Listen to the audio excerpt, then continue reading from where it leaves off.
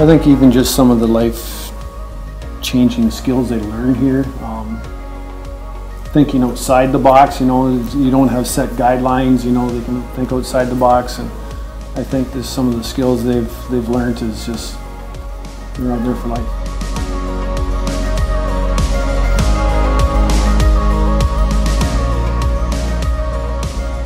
I think discipleship means doing things and following Jesus, and I think that means we have to let them do things at school. So not just have wonder about the world, but to actually play around in the wonder and the imagination of creation and find joy in that.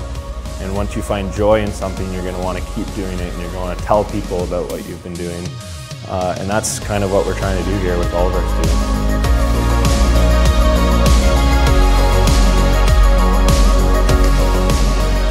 The culture is way more diverse, which is such a positive thing, that we know that the families here are from all walks of life. But I think it's about making a good choice for your kids and wanting to raise them up, deepening their roots of their faith, but not just their faith, of what we know to be true.